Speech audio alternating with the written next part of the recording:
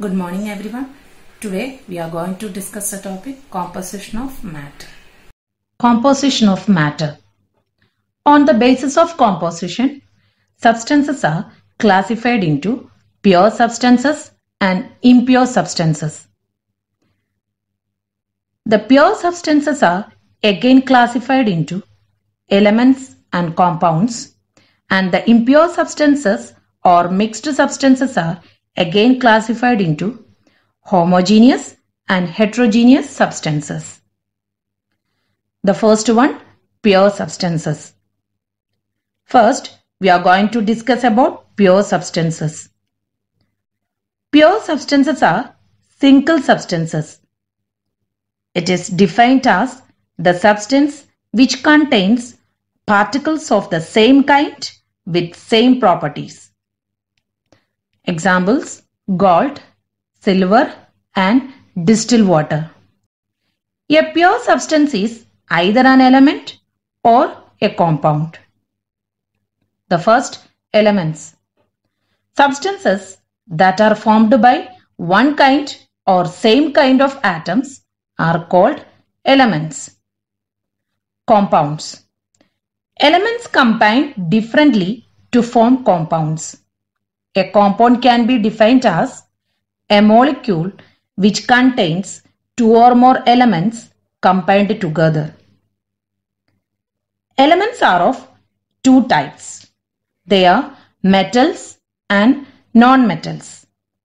How do you differentiate between metals and non-metals? Look at these ornaments closely. Do they shine? Or even the aluminium spoon, does it shine?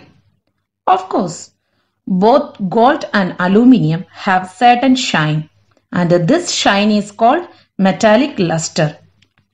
Now, if a metal plate drops on the floor, does it break into parts? No, that is because metals are really hard in nature. How do you think huge aluminium sheets are made? Or sheets of copper or zinc are made? If I take a hammer and beat them, will they break or they turn into sheets? It is an amazing property of metals to be beaten into sheets, and we call this property of metals as malleability of metals. Most metals can be beaten into thin sheets. Another property of metal is that they can also be drawn into wires, and this property is called ductility. A single gram of gold can be drawn into a 2-kilometer long wire. Drop a metal pan and we can hear a metallic sound. This is another property of the metal. We can call metals as sonorous because they produce sound when hit against a hard surface. School bells, church bells, and temple bells are made up of metals. Next, non-metals. Non-metals like carbon, iodine, and sulfur do not have luster.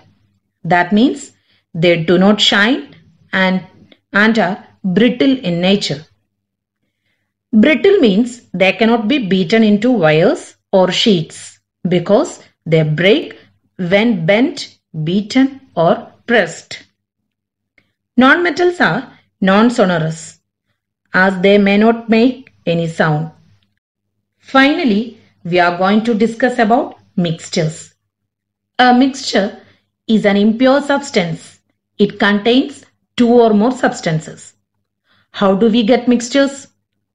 A mixture can be formed by mixing two or more substances. Mixtures are classified into two, homogeneous and heterogeneous mixtures. First, homogeneous mixture. Homogeneous mixture is a mixture whose components are soluble in each other.